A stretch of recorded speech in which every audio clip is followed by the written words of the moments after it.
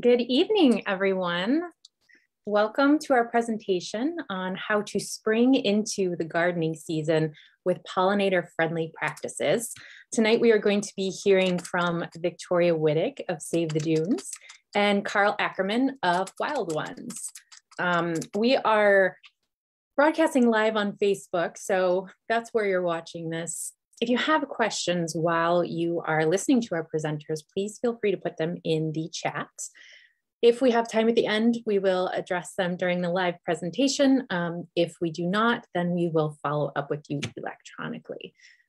Without further ado, I am going to turn things over to Victoria to get us started.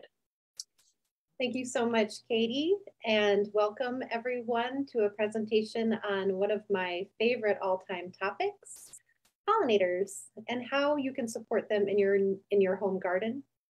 We have a lot of opportunities to support pollinators in the coastal region of Indiana, so we're very fortunate and lucky that that is the case.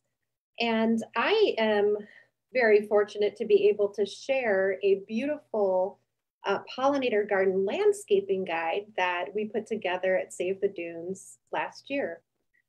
So tonight's presentation, I will introduce the concept of biodiversity in the Indiana Dunes and why it matters to you, and walk you through this incredible resource we have, our Pollinator Garden Landscaping Guide. And then I'll hand it over to Carl, who's going to teach us more about how to prepare our gardens this spring with the pollinators in mind, and some tips and tricks you can use when you're designing a garden for your pollinators.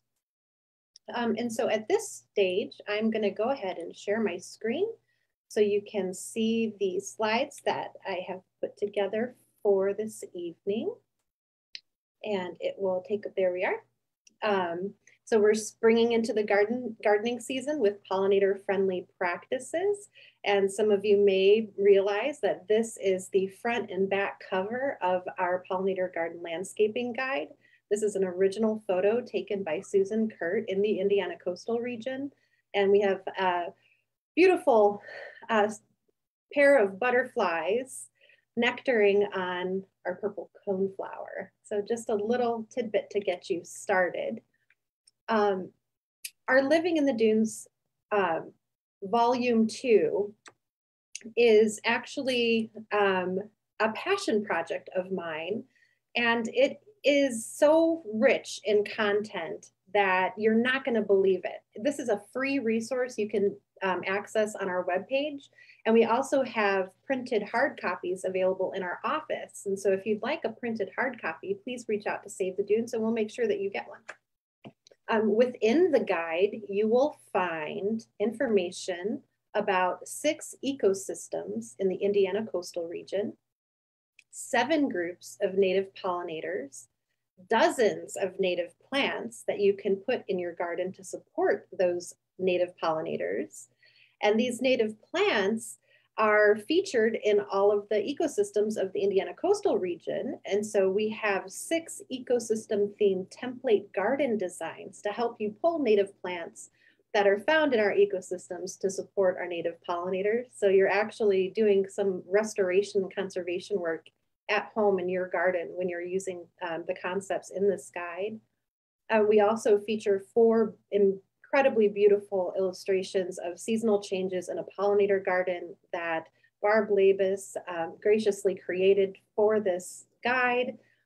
We have 8 story features on various pollinator topics. So the monarch butterfly and what is happening with their populations. Similarly, the rusty patched bumblebee. Content on honeybees, if you're interested in learning more about their role and the fact that they're actually not a native pollinator in Indiana. Fireflies, one of my favorite features of summertime, and the fact that they actually are native pollinators. What is pollination? What is metamorphosis? What kinds of pollinator habitat can you create in your garden based on the conditions that you have at home? And finally, it wraps up with some resources on native plant sales, pollinator conservation, and how to start and maintain your garden and more. So the guide is rich in lots and lots of content. And before going any further, I want to acknowledge everyone that contributed to the creation of this guide, including everyone on our advisory committee, including Carl Ackerman, who's speaking with us this evening, and our project team. So the graphic designers at Phoenix 7 Marketing and the landscape designers at Hitchcock Design Group, our local expert Nathaniel Pilla, botanist at Orbis Environmental Consulting, Barb Labus, who created our artwork. And so thank you to the advisory committee and project team for all of your incredible contributions to the guide. And also thank you to all of the funders that made it possible. This project was initiated with support from the National Oceanic and Atmospheric Administration and the Indiana Department of Natural Resources Lake Michigan Coastal Program in Indiana. And matching support was generously provided by BP, the McDougall Family Foundation, NIPSCO, and the Unity Foundation.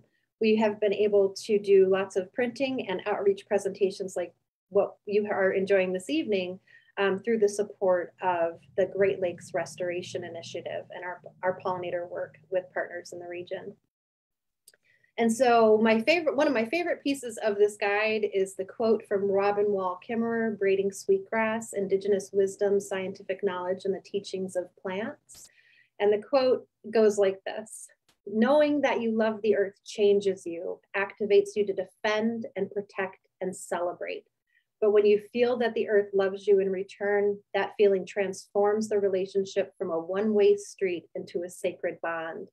That message couldn't be any more important than it is today, because although we love gardening and although we love our pollinators, pollinators are in trouble. And I'm going to pivot at this stage to another slide deck before going a little bit further into our Living in the Dunes guide to bring this message home. And so here you're looking at an image of Earth from space. This I nabbed from NASA, and it's the blue marble image of Earth. And Earth is incredibly beautiful, beautiful to behold, beautiful to live on. But what really sets Earth apart is the life that it supports. It has an astonishing diversity of life of all kinds, of plants, of animals, of mushrooms, of fish and invertebrates, and so much life on planet Earth. And it's this life, this network of life that makes all of the things that we need possible. So our biodiversity really supports life in and of itself. Unfortunately for not just us, but for anything living on the planet, our biodiversity is in trouble because of a lot of global changes that are underway. The Stockholm Resilience Center has some great content I'd encourage you to check out to understand that currently the Earth is moving out of safe operating spaces for some of the critical life support systems, including biosphere integrity. This includes our biodiversity. And this is scientific, so we won't stay on it too long. This E/MSY, that means ecosystems per million of species per million years. And right now we are in a situation where we're losing so many species. We're way outside of the safe operating space to sustain critical life support systems on the planet. Now, we hear a lot about climate change in the news, and it's true that we're also out of the safe operating space with climate changes, but look at the difference between how the magnitude of climate change and the increasing risk compared with the loss in biodiversity. This is a profound moment in our history, and there are things that we can do, but we need to understand what that is that we can do, and part of that is knowing that it's happening. Now, tonight we're going to focus on our pollinators. And one of the reasons why I was inspired to bring this project and to Save the Dunes and connect with our committee and get funding for this, and so grateful for the support, is that our insects are actually in a very steep decline globally. This was a feature from the proceedings of the National Academy of Sciences, one of the premier scientific institutions in the United States founded by Abraham Lincoln. This particular article came out in January of 2021, and it was the featured story for an article called Insect Decline in the Anthropocene, or our current human-dominated age. And the subtitle is Death by 1,000 Cuts, Global Threats to Insects. And if we look at this graphic here, this informational graphic, we can see that there are a lot of threats, so climate change and global warming, are some of the struggles that are some of the threats to pollinators and why they're struggling. So fire, storm intensity, droughts, deforestation, all of these things connected to climate change. We also have nitrification, or a lot of nitrogen being put into our environment, but in the way that we care for our landscapes. Lots and lots of chemical, light, and sound pollution. This impacts wildlife, including our pollinators, urbanization and the fragmentation of our natural areas. And the islands, these pollinators can no longer connect their populations, and that threatens them even more. Invasive species, and any of you that are familiar with Save the Dunes and our partners would know that we work very hard to eradicate invasive species across the region, agriculture intensification, and more. And so a death by 1,000 cuts. Insects are really in trouble. This regal fritillary is a butterfly native to Indiana. And can you imagine an Indiana without a regal fritillary? Have you ever seen one? Would you know how to support one in your garden? I'm sure you'd like to have one in your garden if you had the chance. But all of our insects are in trouble, not just the gorgeous, butterflies that we might be more readily familiar with, but all types of insect groups are in trouble, including the other part of the Lepidoptera order, shares metamorphosis characteristics with the butterflies, the moths. We also have our bees, we have flies, we have wasps, we have all kinds of insects that are in a lot of trouble right now. And so let me shift back over to our Pollinator Garden Landscaping Guide to help you understand that in Northwest Indiana, we actually have one of the best chances to reverse the decline in insects, simply because we live in one of the most biodiverse assortments of ecosystems in North America, right? And so this map here shows pre-settlement ecosystem distribution in the Indiana coastal region, where the color differences indicate different ecosystem types. There's a lot of colors in this map. These colors each represent one of the ecosystems featured in the boxes here. And so we've laid out information for you about prairies, our coastal dunes, and here's a picture of a monarch caterpillar on a milkweed on the beach, our incredible dune and swale topography that's out here in Northwest Lake County, the astonishing diversity of wetlands. We have every type of wetland you could dream of, from bogs to fens to marshes to swamps to all kinds. Pans, I'm trying to remember all of them.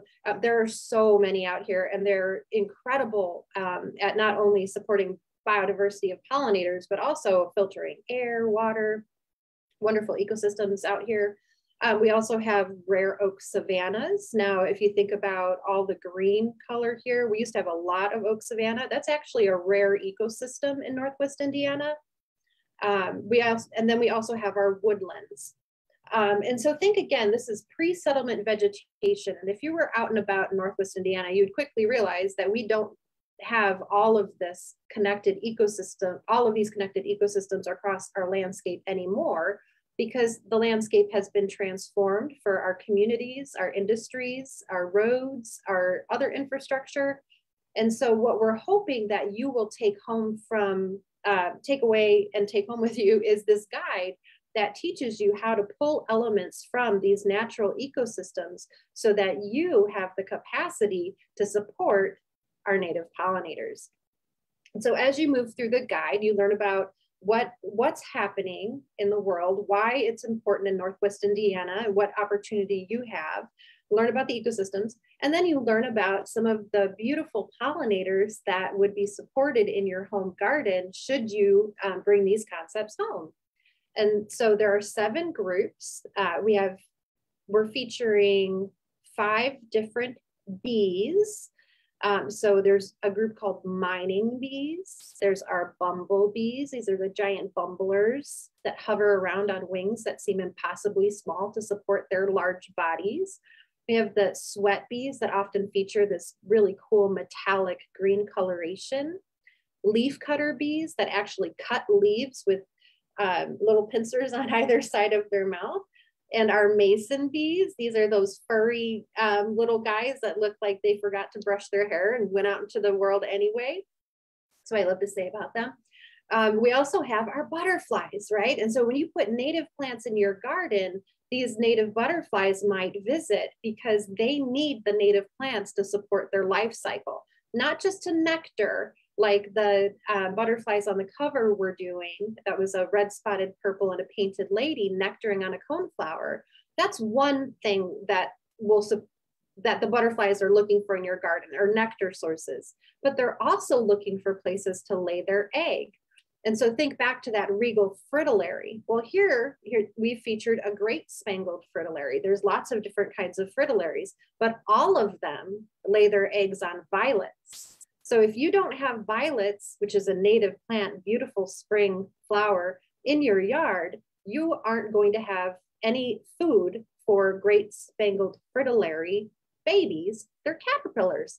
So there's lots of information in each of the flags on the pollinator groups that are featured, and they will help to identify a caterpillar host plant should there be one. And so again, like the great spangled fritillary, the caterpillar host plant, our viola species, the violets. Moving down, you see you can support a Baltimore checker spot with turtle head. You can support red spotted purples with a variety of different trees. We do feature some trees in the guide too. The Eastern tiger swallowtail is also supported by some native trees, flowering trees. Our spicebush swallowtail is supported by spicebush. And then we have our monarch butterfly, also a native butterfly that will only lay its eggs on milkweed species. Well, lucky again for us in Northwest Indiana and the coastal region, there's lots of native milkweed species. So you have an assortment of beautiful plants to choose from to incorporate into your garden. Moving forward through the guide, we next feature content on the moths. These are some of the beautiful moths that you may not realize are living in the natural areas in our region. Now imagine if those natural areas, you know, some of us live near the Indiana Dunes National Park or State Park, you can go to the park to experience perhaps, you know, a walk through and seeing some of this wildlife. But if you live nearby and you put native plants in your garden that support them, then when they fly out of the park, they have somewhere else nourishing to go. And so that's part of the concept of how this is helping you to also do conservation work at home, is you are enhancing the natural areas by providing connectivity across our fragmented landscape. The ruby-throated hummingbird is another one of our pollinators. It's our only pollinating bird. Everyone loves hummingbirds. You can attract hummingbirds with red flowers, and we have lovely native red flowers that they will come to nectar on in your garden. We also have some pretty cute beetles. So you're gonna see these insects on your native plants once you start to put them in your garden. And that's a good thing. Sometimes people would ask after planting milkweed, oh my goodness, there's so many different kinds of bugs on my milkweed. Is that a good thing or a bad thing? I'm like, no, that means what you're doing is working. You want to see that life flourishing on your native plants in your garden. And these beetles are actually doing a service for you. They're pollinating those flowers so that the life cycle of the plant continues. So the life cycle of the pollinators and the life cycle of the plants are connected. It's wonderful. Believe it or not, we also have some very cute flies. And I'm not talking about the annoying house flies that you want to swat or get out of your house. I'm talking about like the great bee fly, which is this cute fuzzy little guy. or the hoverfly, which is an incredible mimic of bees that is has adapted that coloration to ward off predators, right? Wasps are not all scary and horrible, believe me, they're not. There are a lot of wasps that aren't going to bother you at all. And you may at one point come across a great golden digger wasp. And if you are like me, and when you're in your garden, you're with a magnifying glass, or you've got your camera out like Susan Kurt, or you're out creating artwork like Barb Labus, you might notice that the great golden digger wasp has golden hairs. It's gorgeous. They're absolutely gorgeous. So again, there's a lot of content in this guide, and I've spent a good deal of time talking about the pollinators because that's the central message. They are in trouble and they need our help. And what a joy that we can help them through our native gardens. And again, you'll also learn about more aspects of pollinators and native gardening in our featured stories. Here, what you're seeing are the 4 original illustrations of seasonal changes in pollinator gardens that feature some of the concepts I've just mentioned. So here's a large bombus or bumblebee. They're one of the first bees to emerge in the spring. And so they really need folks to understand that they won't be able to emerge if you clean up your garden and take out all of the places where they have habitat. So leaving leaves in your garden and providing access to leaves in your garden ensures that these bumblers have a place to live throughout the winter. And when they emerge, one of the first to emerge in the spring, they're set up for success. Here, if you were to look closely, you would see the caterpillar of a fritillary butterfly. And this little guy is going to emerge and right on top of a violet and start to munch and crunch its way into its next stage, the fritillary. And there are other bees featured in here, and we're in spring. So hopefully in your garden, you might want to include some of these specimens, Dutchman's breeches, our bloodroot, the Virginia bluebells, here's a serviceberry, here's a redbud, here's a tulip tree, here's a cherry. We've got columbine in the background, anemones, lupins. I mean, my goodness, there are lots of options. And this is the case when you look through the guide for each season of the year. And so summer is a bounty. It's a bonanza for pollinators, especially if you incorporate some of the wonderful natives that support their life cycle. And so is fall. Remember, our monarchs migrate in the fall, and they're going to be looking for some nectar sources to fuel that migration. And so you may be standing near the shores of Lake Michigan and watching as the monarch butterflies are flying south over us. It's so incredible to see. But there's other pollinators still active at that time of year, and they're going to need some nourishment too. So there are other things to put in your garden to support them. And then of course in the winter, which I'm not sure that we're out of winter yet. I mean, it is technically spring, but it's awfully cold outside. And so right now what the pollinators are doing are getting ready to break hibernation, but they won't do that until the temperature is consistently above about 50 degrees for a solid week. Otherwise, they are still going to be living in that leaf litter. So here's the spangled fritillary caterpillar when it's really, really, really small. There's that bumblebee queen that's overwintered in the soil through the leaf litter. So she needs that to come out and emerge in the spring healthy. You have minor bees that will live in the soil. You've got swallowtail chrysalids that'll be supported on the plant stems in your garden. And you also have lots of other bees that live in the standing plant material in your garden. And so cleaning up your garden right now is not a good idea if you want to support pollinators. And that's why I'm so excited. I'm going to be turning it over to Carl in a moment to talk about some of those concepts to get you going. Within our guide, you will find some template garden designs.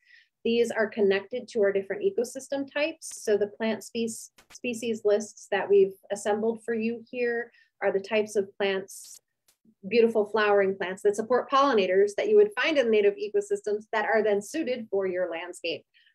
So the woodland, the prairie, the wetland, the dune and swale, the coastal dunes, the oak savannas, we've assembled lists of species from each of those ecosystems that would do great in your garden with your, depending on your conditions.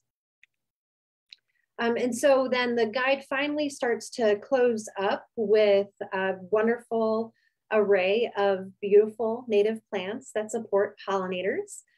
These are organized by bloom time. So from spring, early spring, all the way through fall.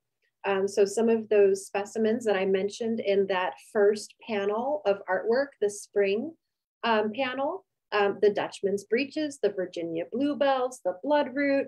I hope you're like me and know that Ritchie Nature Preserve by Shirley Hines Land Trust, managed by Shirley Hines Land Trust, will be an explosion of trillions of trilliums in no time at all.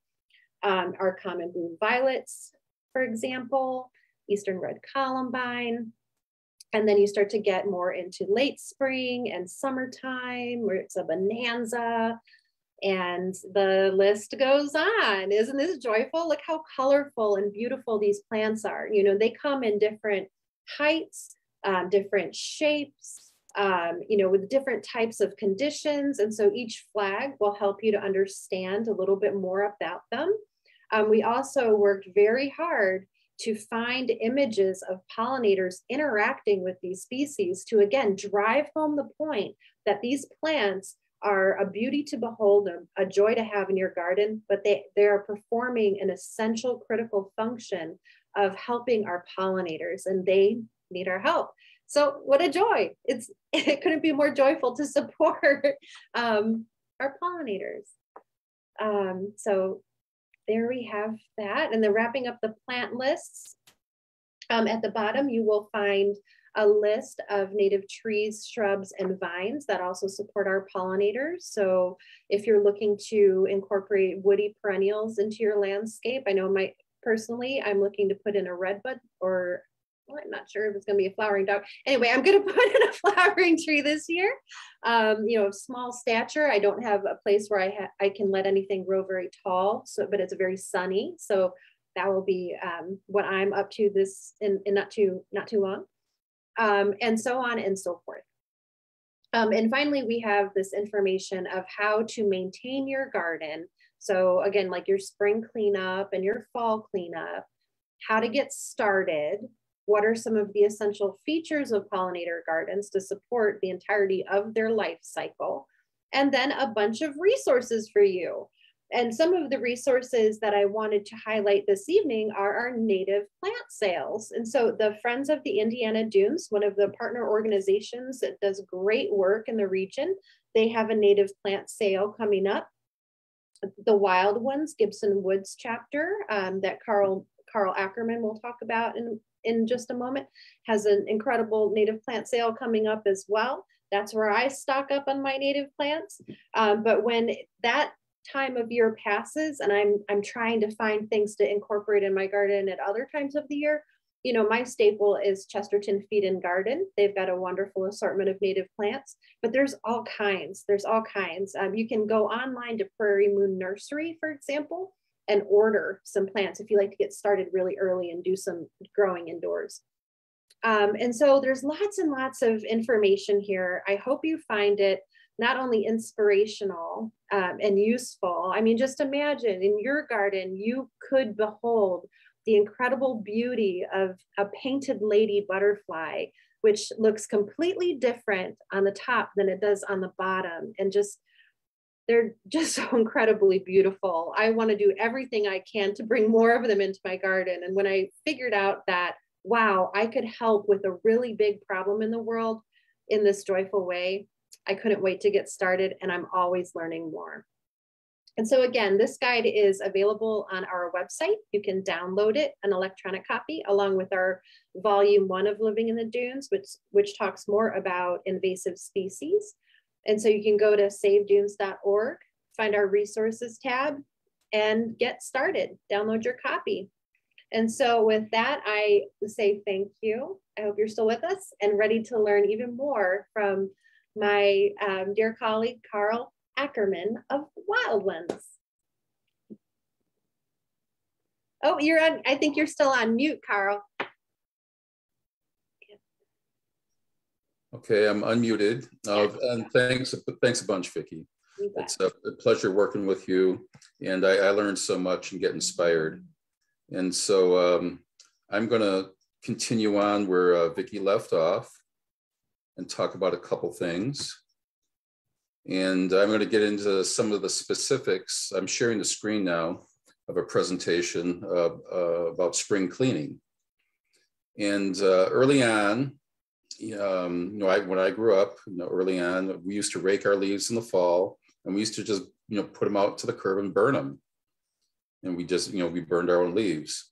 And then after, burning was not in vogue anymore, we used to, rake them up in the fall and then bag them.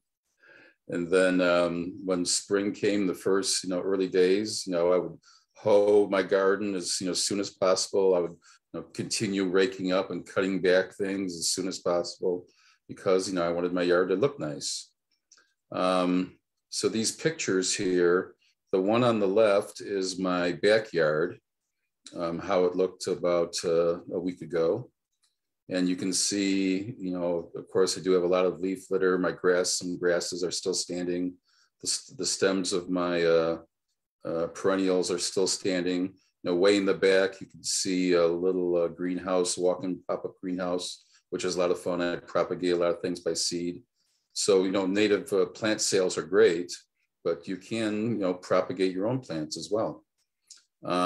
This in front of that pop-up garden or pop-up greenhouse is a berm that I formed with using wood framework. And then on the right-hand side, this picture is my front parkway. And about 4 or 5 years ago, I just took the leap of faith. Hey, this front parkway was lawn, but now it's native plants.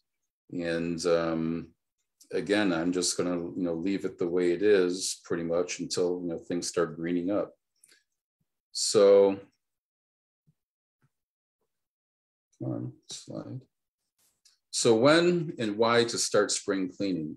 So a lot of the whys Vicki went over, because the why is that we want to have our habitat, have habitat for our insects, because many pollinators overwinter in the dead plant material. And if you clean it up too early, the bees and the butterflies that are overwintering there, of course, they'll get destroyed. So should you do fall cleanup? The answer is no. Should you do spring cleanup? And the answer is yes. Always do spring cleanup rather than the fall. And again, in addition to the pollinators that are in there in that leaf litter, there's microbes and a lot of other insects, the beetles and things that feed our birds and on up the food chain. And so the big question, when should I clean up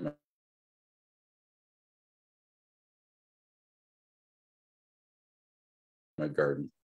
Well, there's pollinators a chance to emerge and complete their life cycle. If they're emerging as a pupa or a caterpillar, then they have to pupate, and then they have to turn into an adult. So the rule of thumb, again, it's not necessarily a hard and fast rule, but Vicki mentioned this. It is 50 degrees Fahrenheit, consistent 50 degrees. So that means both day and night. And in doing some research for this presentation, the 50-degree temperature came up a couple of times. And then somebody also mentioned, when would you put your tomato plants outside?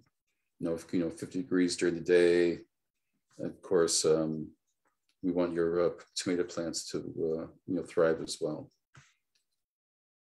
So when you're doing your cleanup in the spring, there's, of course, the leaf litter. That what you can do is, take your, piles of leaves, from a part of the yard that maybe it's still lawn that you use for entertaining, or, your kids playing, or if it's more of a formal garden, you can move those piles of leaves to a less undisturbed area of your yard.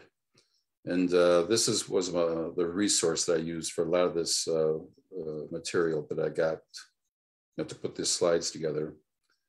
This left-hand picture is a great, this thing's about a 7-page leaflet. It's called Life in the Leaf Litter. It was put out by the American Museum of Natural History.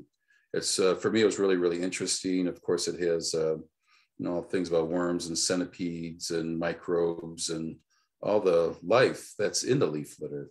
And regarding the biosphere that Vicki mentioned, this thin sliver of life that surrounds our planet, it's really, really fascinating. And it's arguably there's more life underground than there is above the ground. And then this thermometer here, I have a picture just to reinforce that it is a 50-degree guideline consistently both day and night to give our life in the leaf litter, the pollinators, a chance to complete their life cycles or continue on with their life cycles. So how to go about spring cleaning.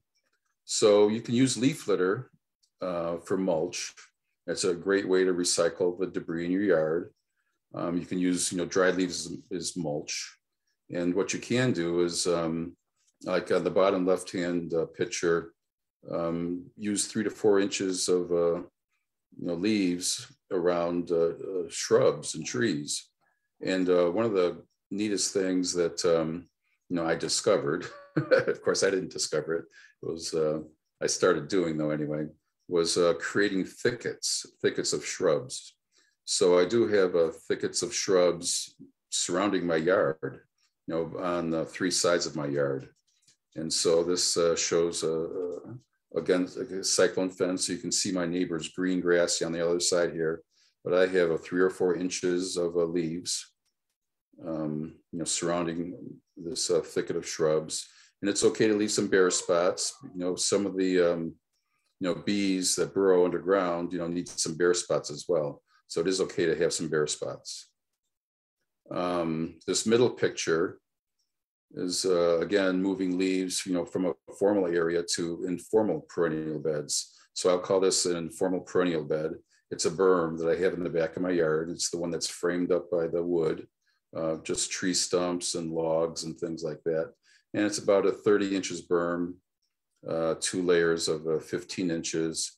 And in the back of the berm, you see the spot here, that is in the back of the berm is twigs and sticks.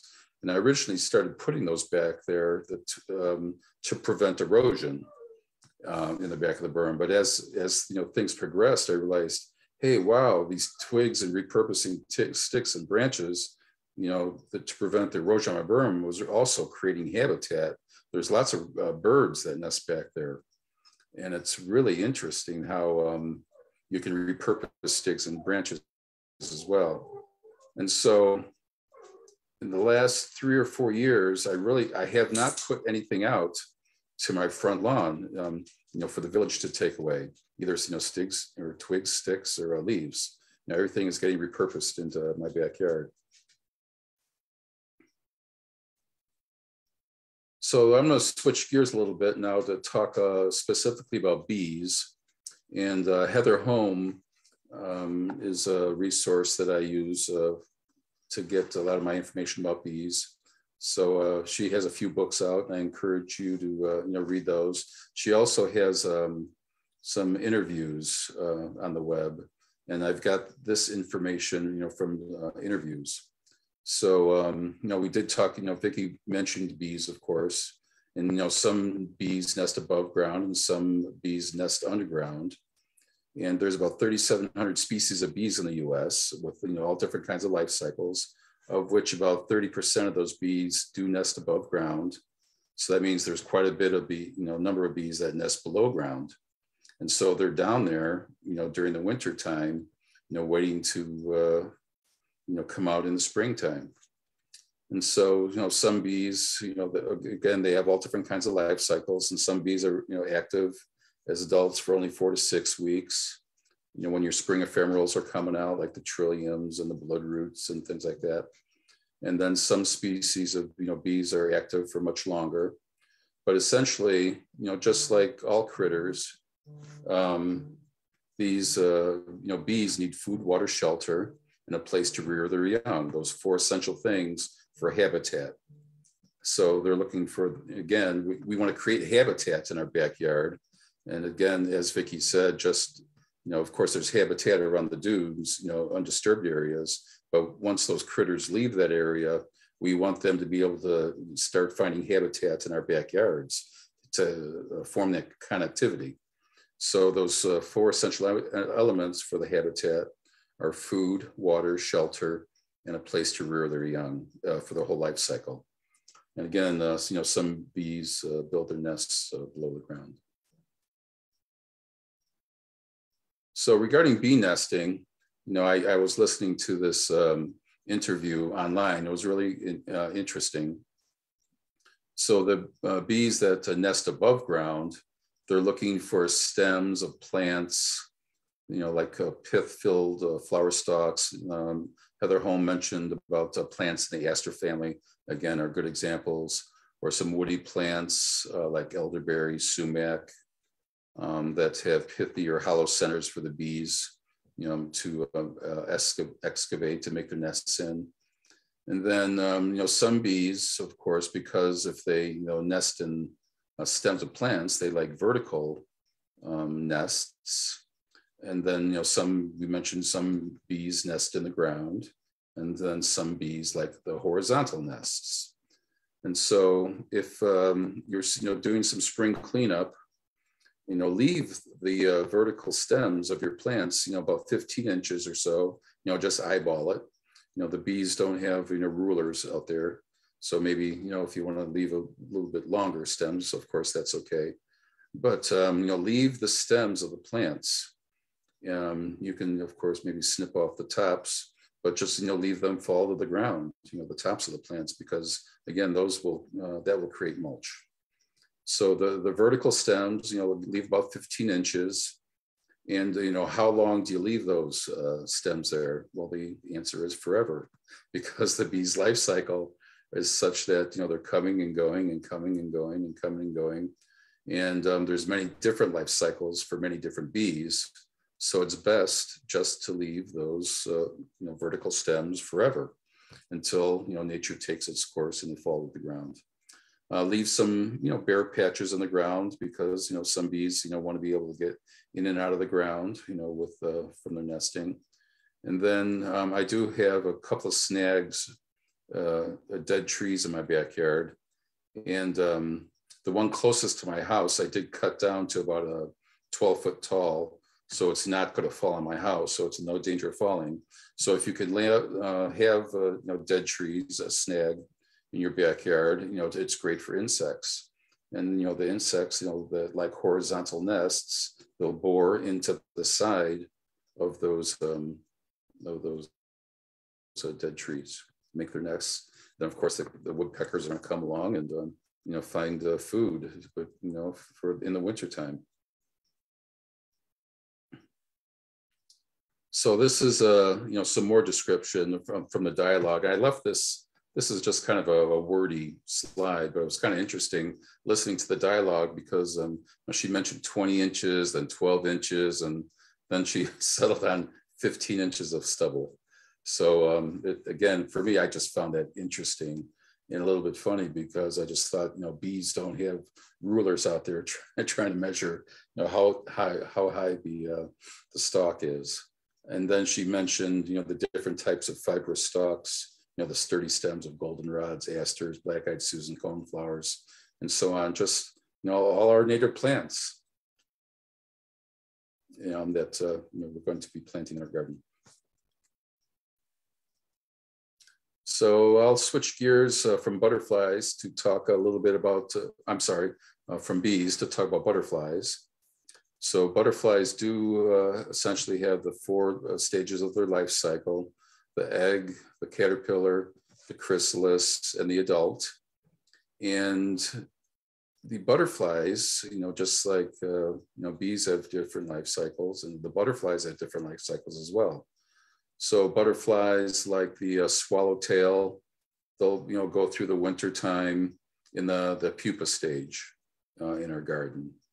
The skipper butterflies, they'll go through the winter time as caterpillars. The little coppers and blues remain as eggs. Of course, the monarchs, they do migrate and they'll go south. But then a butterfly like the mourning cloak will hunker down and spend the winter as adults. And this bottom picture is a picture of a mourning cloak that I spied in my yard. I was able to take the picture. Might have been last year or the year before, but it was nectaring on milkweed. So it's nectaring on the milkweed, but it's going to overwinter as an adult somewhere in the leaf litter, hopefully in my garden or my next door neighbor's garden. And of course, all our gardens are connected. And if my mourning cloak spends the winter in my garden and goes to the neighbors next door, hey, more power to everybody. And I got this material from Kent McFarland.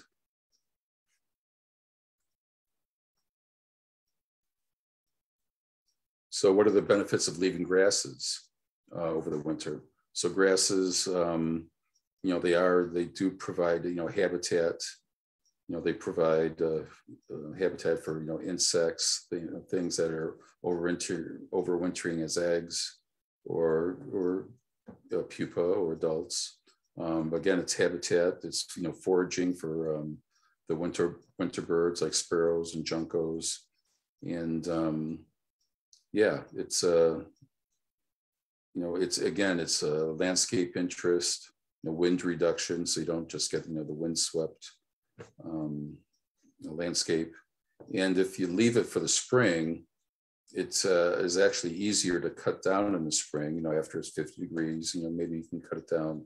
But again, leave the debris that you cut down, you can leave it adjacent, to the, the stems of the plants that you just cut, or, move it to an undisturbed area. A rule of thumb for grasses is to leave about a third of the grass in place, or about 3 to 4 inches. Again, these are some guidelines. So we're going to switch gears here. So that was the first part, was spring quick cleanup, and now I'm going to be talking about designing a native landscape. So perhaps you're getting started, and you're going to one of our plant sales.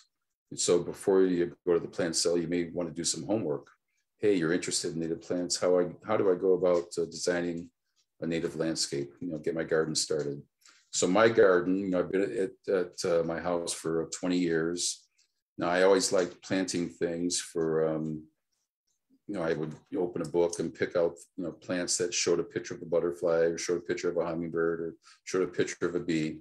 But when I joined the Wild Ones in 2015, the big hammer hit me over the head, like dong. And then I started reading Doug Tallamy, and now, of course, I'm all about native plants. But so this is how. So it's kind of patchwork. I have areas that are sunny, some areas that are wet, some areas that are more shade, or semi not full sun. And things kind of evolved. Of course, I made tons of mistakes, and things didn't thrive like I thought they would, but maybe they ended up, and they did. Some of my liatris that didn't thrive over here are doing really well over there. And so when you get started, scope out your yard, lay the groundwork, talk to your neighbors.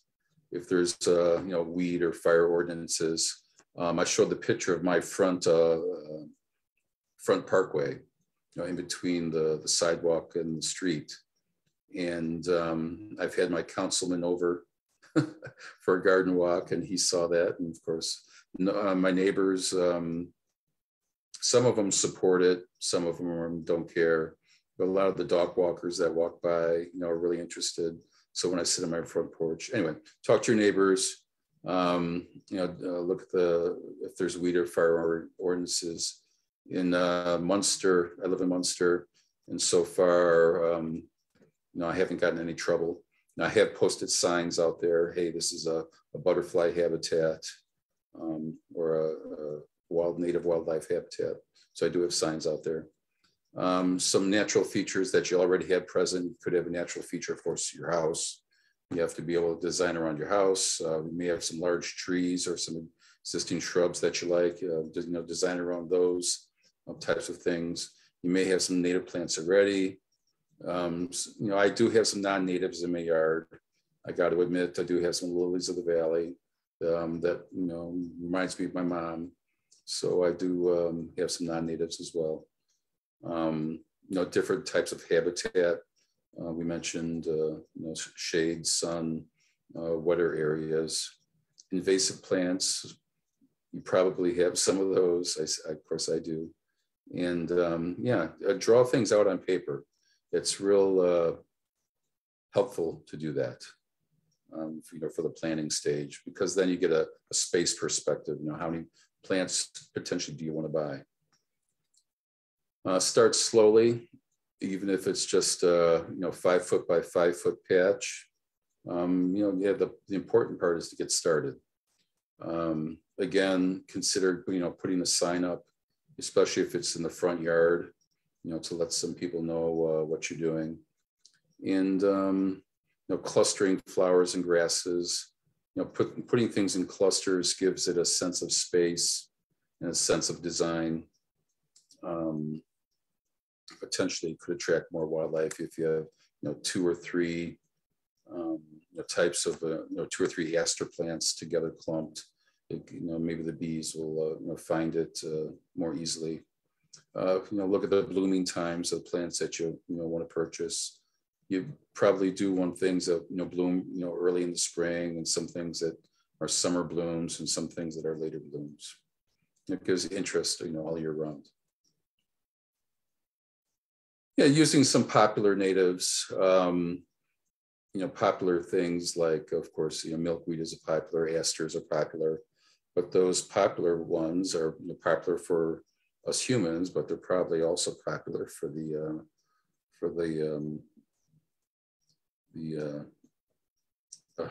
pollinators as well. Rocks and logs. I use wood and logs. They're much easier to move around than rocks. Once you put a rock down, it's very difficult to get back up. Leaving food on the ground, being discreet with water features. I do have a pond in the yard. Again, draw your landscape plan. Draw it out on paper. It gives you, again, a good sense of perspective. Also, a helpful hint is to use, like if you have a 5 by 5 plot that you want to do, you can use a piece of rope and put that around that plot of land, or a hose, just again, give you a sense of space, as a border. So here are some examples of plant sales. The Friends of the Dunes that Vicki mentioned, I think that's April 29th this year. And I'm going to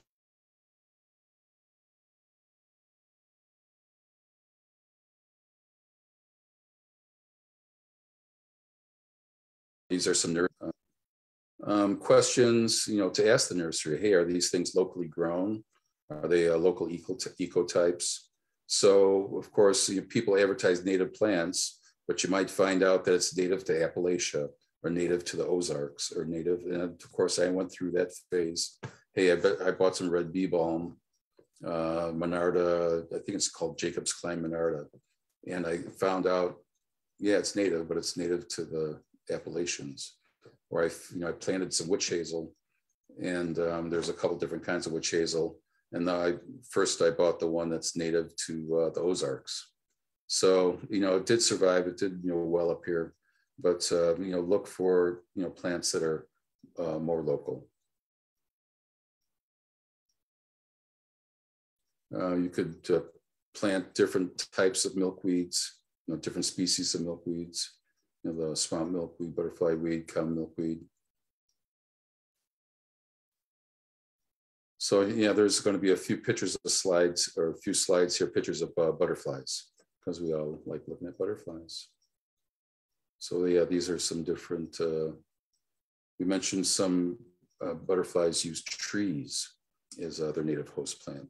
So when you're planting your garden or planting your garden, you may want to, if you have areas for trees, think about that as well. Some native trees. Some swallowtail species use golden Alexander's, dill, cilantro, parsley. Painted lady that we were looking at earlier with the Vicky slides. Asters, our host plants as well. The checkered spot butterfly, I think, uses asters as well. Pearly crescent. Oh, maybe it was the pearl crescent. Yeah.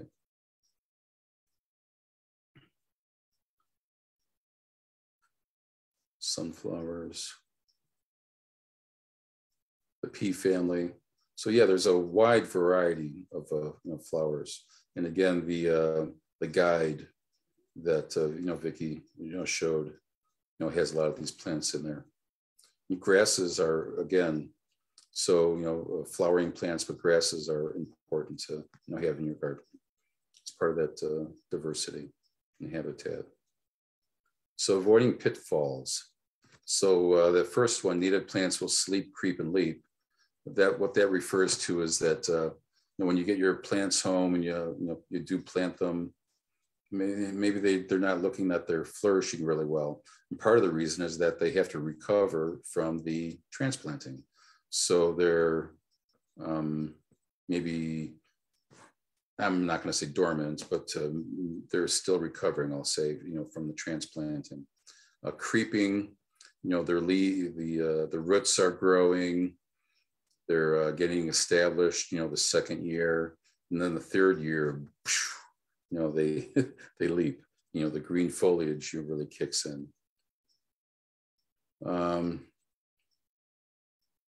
Yeah, small prairie beds. If you buy a mix of seeds, be wary.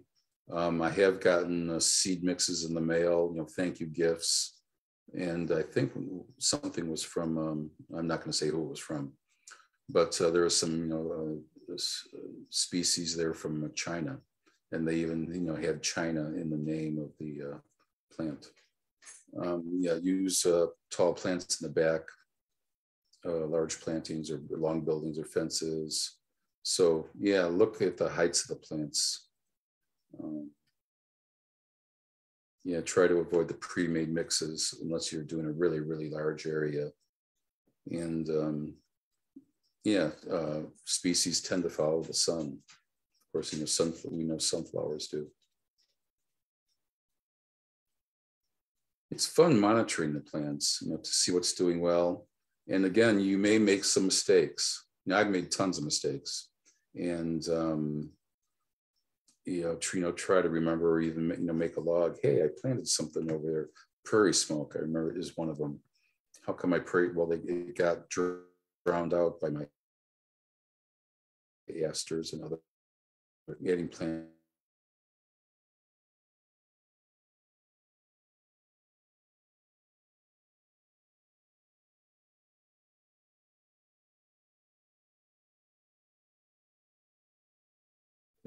Having crisp edges.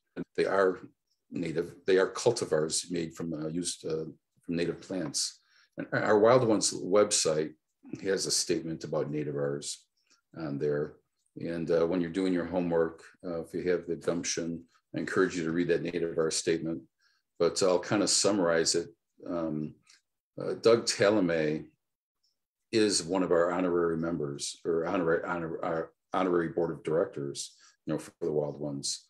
And, he even said that, we're never going to return our landscape to the way it was 300 years ago. So, with that said, people should do their homework and ultimately make, their best decisions, based on, their knowledge and asking around and things like that. So here are some examples of, getting a garden started in the front yard. With, things are going to look messy. And, with your, diagram that you've created, you can, put things where they're going to find their home. You have a little sign, things along the fence, having rows. So these are some caricatures, using stars or other symbols. But it's just important. You may want to, clump grasses, some short grasses in the front, like, little blue stem, different symbols for things that flower the different times of year. You could have your tall plants in the middle, with a decreasing size, toward the edges, or it depends on, where your space is. Again, you can use a string or a rope or a hose to, create your circle, to give, your large circle, to give you a sense of space. You can move it around. Using, edging keeps things neat looking. Different symbols for different, flowers, for potentially, flowering at different times of the year. Symbols for grasses. Again, you can create your, chart. You can have a, full sun area, a sunny and moist area, partly shade, part shade area. So yeah, these are, so these are, again, some examples of a way to, organize your thoughts when you're creating your garden. And this is the template of garden designs that, we have in the Save the Dunes brochure. And again, these are, instead of using caricatures, these are essentially, done by a professional landscaper, garden landscaper, with the different types of specific species that you can use, incorporate in your garden. And it talks about, what the species are, and their sun, rain, oak savanna, things like that. Some resources, feel free to take a picture of this. Again, there's lots of resources out there once you start doing some research. Some useful books. Yeah, I do, there's the bottom one by Heather Holm, the bee person. And then this is a flyer for our Wild Ones plant sale. So Saturday, May 7th, from 9 to 3 at the Oak Ridge Prairie, and that's in Griffith. So feel free to take a picture of this, or it's at our Gibson Woods Wild Ones website as well. But yeah, we'd love to see you out there. So with that, I want to say a big, big thank you. Thank you, Carl.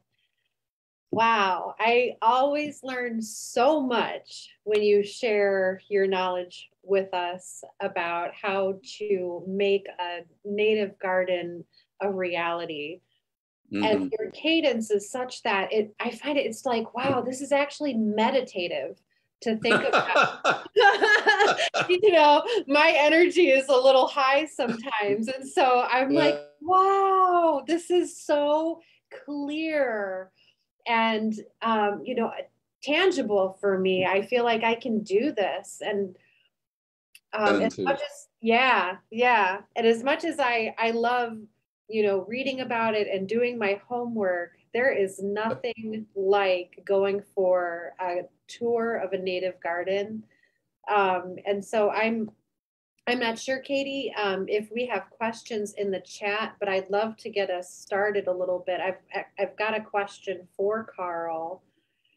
Sure. I'm wondering if you could share again the date of your Wild Ones native plant sale.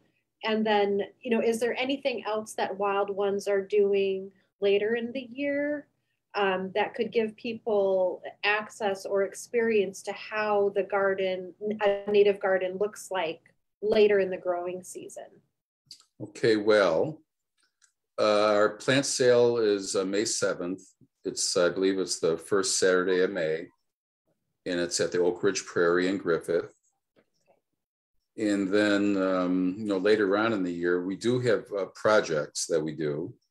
And nothing, I mean, we have projects in the works. For example, we just did something at the end of the year at the Doak, it's called the Doak Farm or the Doak property. And I'm not sure where that is. I didn't work on that one, but we do have projects throughout the year. I am going to have a garden walk at my house, sponsored through the Munster, the town of Munster, and it's not scheduled yet. I have to get back to them later this year, or later this week, actually, with proposed times of the year and when that's going to be. But I will have a garden walk at my house later this year, again, sponsored through the town of Munster. We will meet at Gibson Woods, or the Wild Ones will meet at Gibson Woods in the fall to do a seed swap. So again, you could buy plants or propagate, start things by seed. And it's very gratifying. And we do have workshops that show how to do that, how to propagate things by seed. There's a process called winter sowing, where you can use milk jugs and create your own little, greenhouse, kind of habitat. Yes, I think I've seen some of that kind of activity and programming at Hines. So yeah, it's really cool. So there's lots of ways to get started in native plants. So you may want to buy some things to get started, because people want, quick gratification. But once you get started, you can start, do the propagation and do more planning and things like that. So yeah, later on in the year, we're going to have a seed swap. We're going to meet at the Gibson Woods, and then we'll be able to, see the front of Gibson Woods, at the community center there. You'll see things in fall and starting to go dormant and going to seed. But yeah, there's lots of opportunities, year round to get involved in the wild ones. So yeah, gardening is not just a spring or summer thing. It is a year round thing. Like I have my little pop-up greenhouse in the back. Right. So it is a year round activity. Oh, well, thank you for sharing that information. I'm really excited that you're doing a garden walk this year. I still think back to visiting your garden last year for our Pollinator Week programming, and learned so much. I mean, I think it was the very next day I was cleaning up in my garden and picking up sticks, and I had already a little pile going on the side of my garage. And now I've got of twigs on either side of my planting bench on the side of my garage. And then I had like old stumps, and I was just, how am I ever going to get these stumps out of my yard? They're so heavy and hard to move. Then I was like, oh my goodness, this is habitat for the bees. Yeah. I've got this cute little fairy garden kind of set up back there where, and so thank you. Oh, good. Yeah, thank you. Yeah, good. Yeah. And if people wanted to find out about upcoming events at Wild One, or to learn about the date of your garden walk, can they sign up for the Wild Ones newsletter, or is there a good way to stay in touch? Yeah, thanks. So at the Gibson Woods Wild Ones website, we have our own website for the Gibson Woods chapter. We have all our activities on there, and we post, we have a monthly newsletter. You can look at our monthly newsletter coming up. Very good. So yeah, thanks for reminding me. Do that. We have about 65 members in our local chapter, or even 70 now. And most of our meetings have been Zoom meetings lately. But right now we are working in our greenhouse, getting ready for the plant sale. We do raise our plants. And we'll buy plugs or start some grasses by seed and then nurture them and get them ready for the plant sale. And yeah, so it's a lot of fun. And so people can join the Wild Ones as a member, and then they can volunteer to participate in your greenhouse activities or to help support your plant sale. Or I'm actually on the National Board of Directors now. And so we do have over 6,000 members nationally. I think we're over 60 chapters in 20 states. And of course, it is a growing movement, and it's really exciting. I recently heard that one of our other Pollinator Guide committee members, the incredible, wonderful Steve Sass, has helped to found a Wild Ones chapter in South Bend. South Bend, yeah. Yeah. Yeah, so there's two. there's two chapters in Indiana now, the Northwest Indiana, Cool. Northwest That's and so out of cool. Hammond and Yeah, South Bend. and I'm right in the middle in Porter County. And so I'm like, I need to go, you know.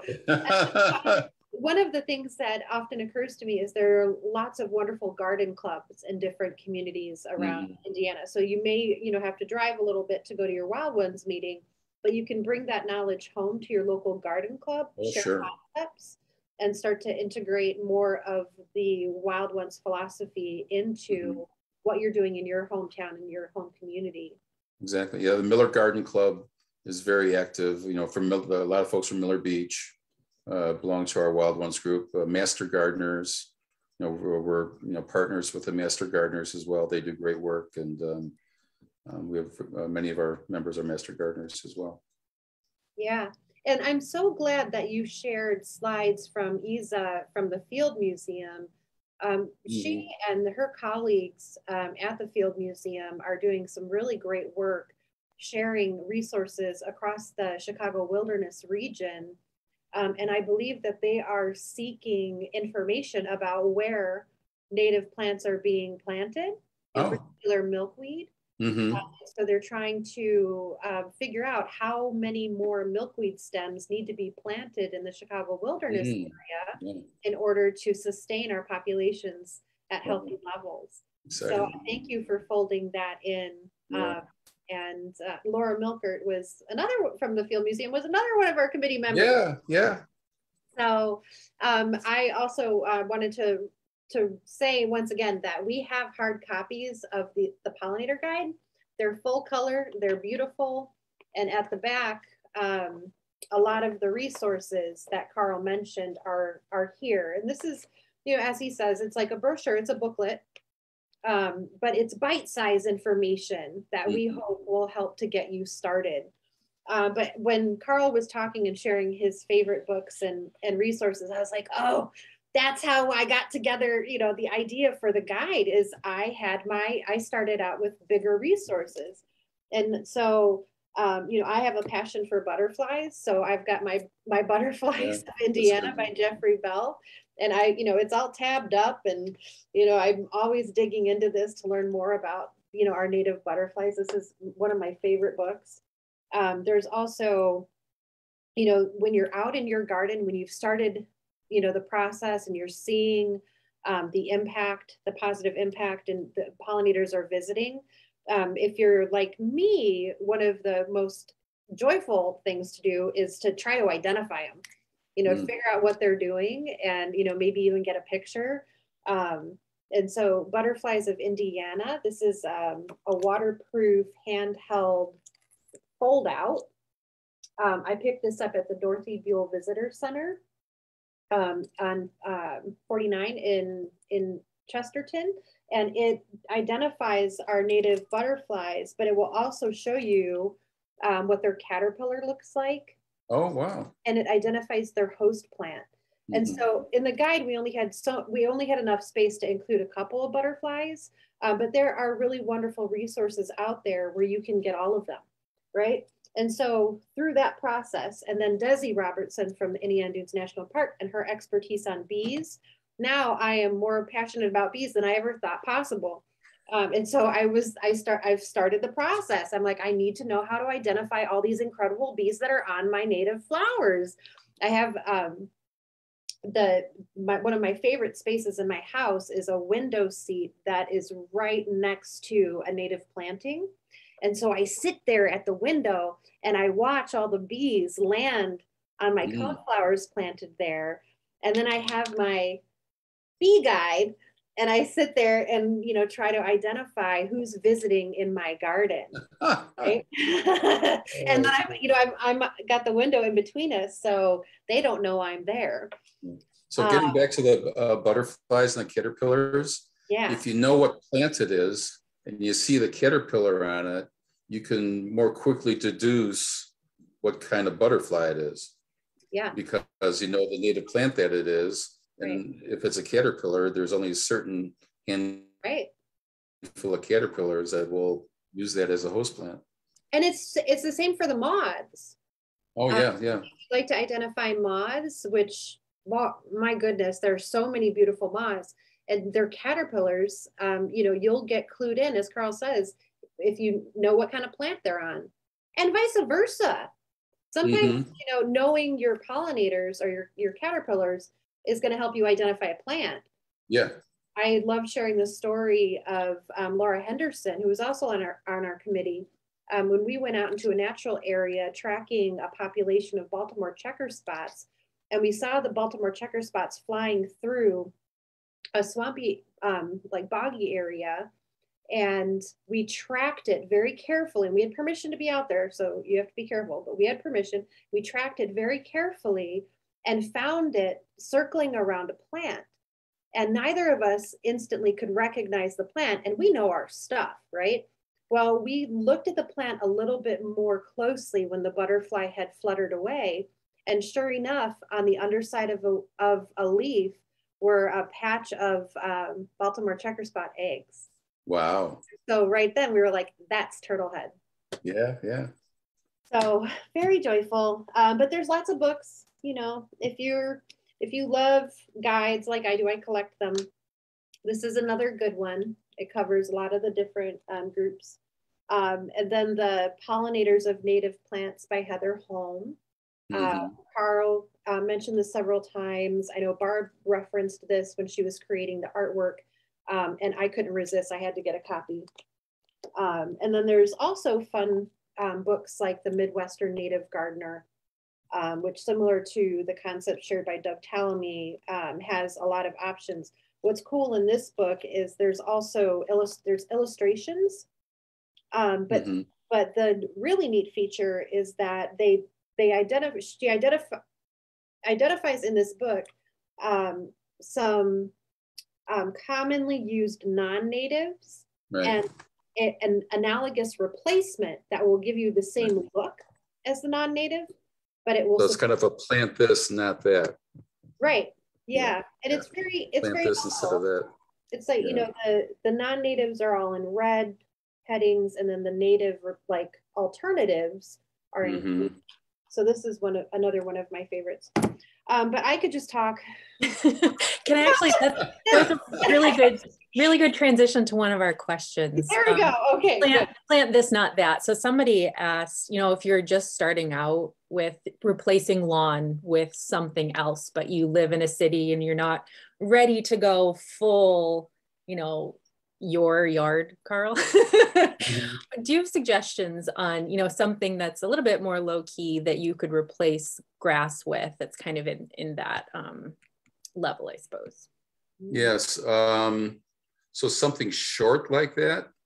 Well, if you're wanting to get started with flowers, you know, forbs, you know, I would suggest, you know, cone flowers and black-eyed Susans and Monarda, bee balm. You know, so those things, you know, they're probably 18 to 24 inches, they're like 2 feet high, and you could put clumps of them around, and they're pretty more, you know, they can stay kind of contained. Liatris is another one. It's a spiky flower. So yeah, Liatris, coneflower, black-eyed Susan, bee balm. Those are some, you know, standard, you know, garden staples, if you will. You know, things that stay low to the ground.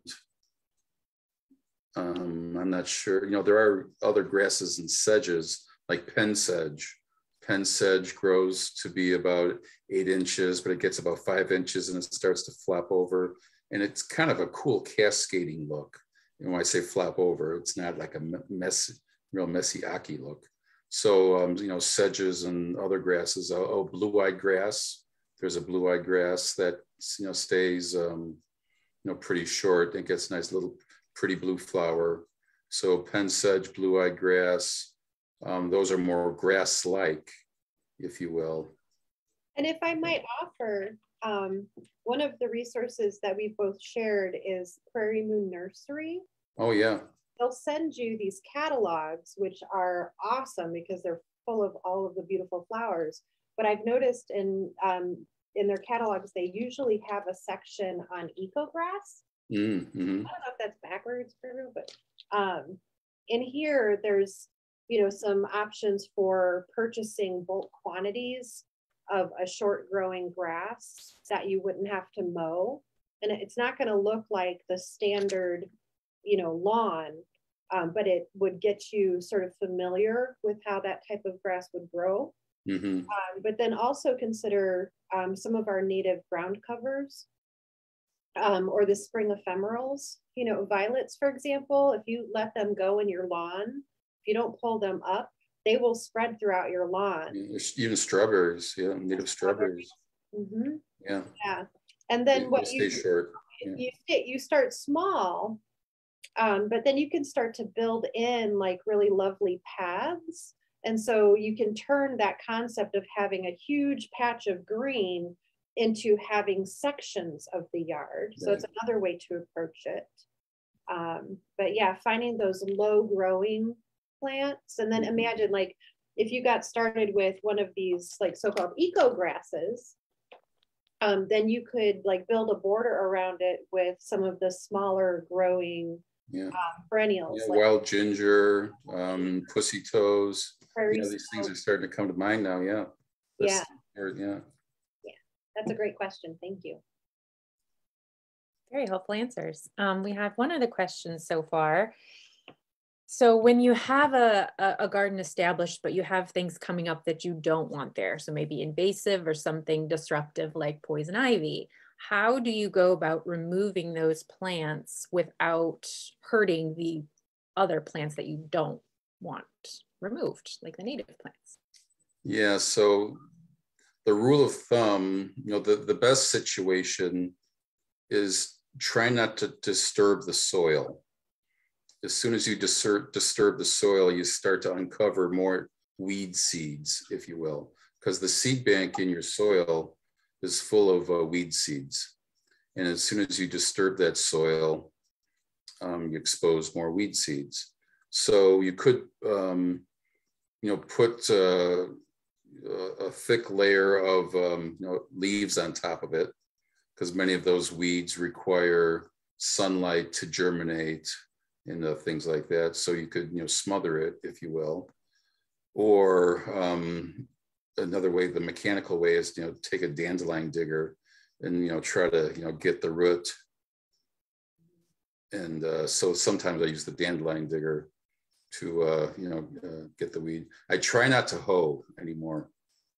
Early on I would hoe, and then I would just start to cry because hoeing doesn't really get you anywhere anymore.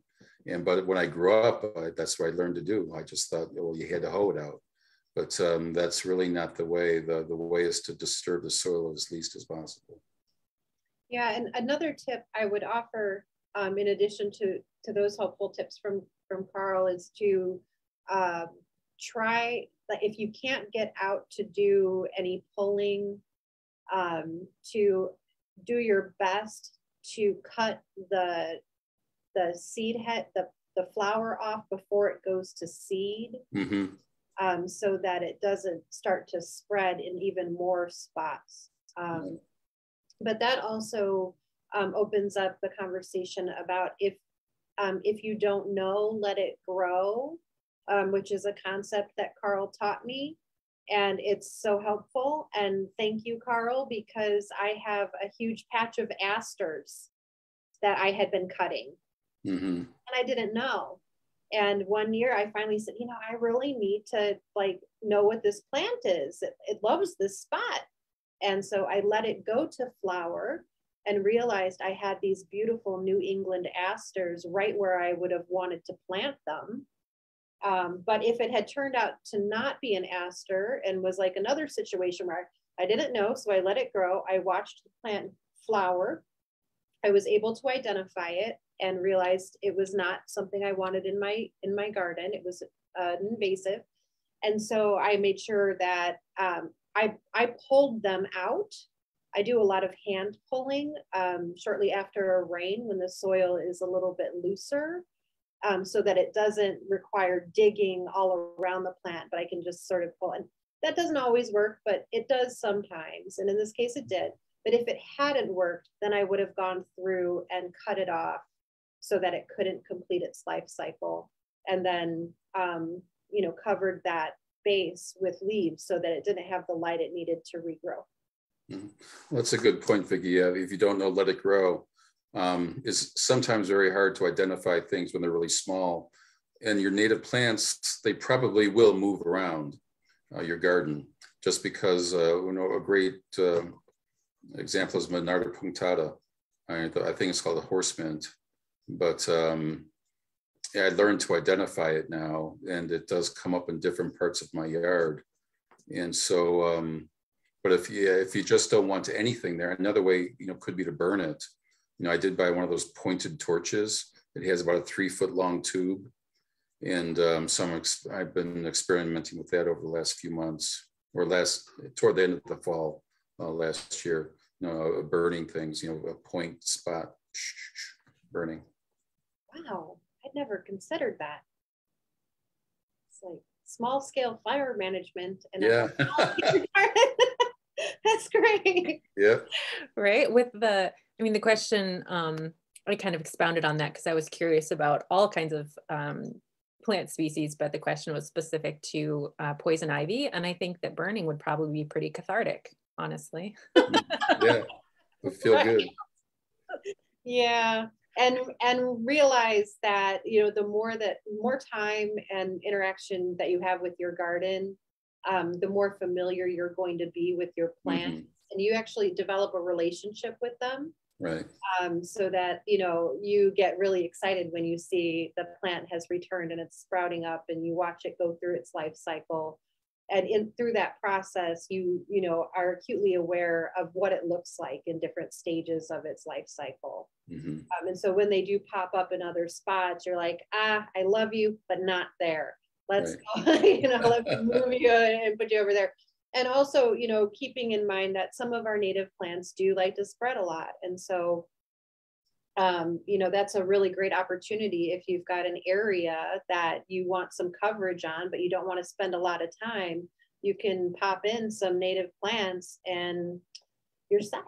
All set. So, yes. Well, this has been good. Do we have any other questions? No. No other questions. Before I turn it over to you to wrap up, I just want to mention a couple of things. First, I have included the link to downloading our Pollinator Garden Landscaping Guide in the description of this video.